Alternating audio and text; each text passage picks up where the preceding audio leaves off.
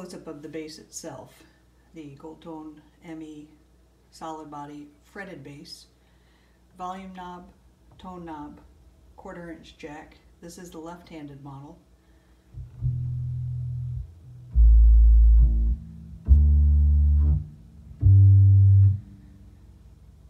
That's with the tone off. With the tone on,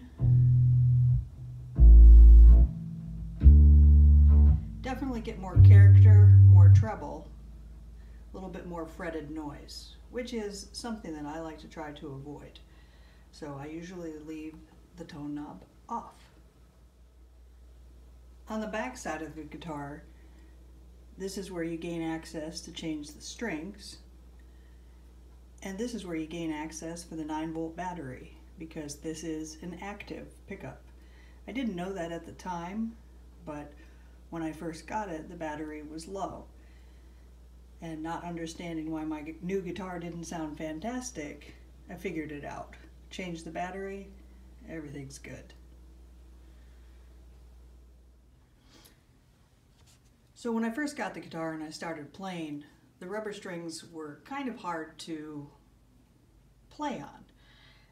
And I didn't understand why. I had a lot of squeaking and my fingers were kind of sticking. So I read into the manual, and they suggest that you do a wipe down of the strings. I used silicone lubricant that I had in the garage and just a regular paper towel. Giving the paper towel a couple of squirts,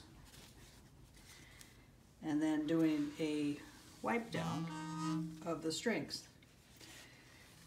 So I do a little application, then I flip the paper towel over and take off the excess. So what that does is leave the guitar in a condition that doesn't have that squeakiness. And that worked out really well for me.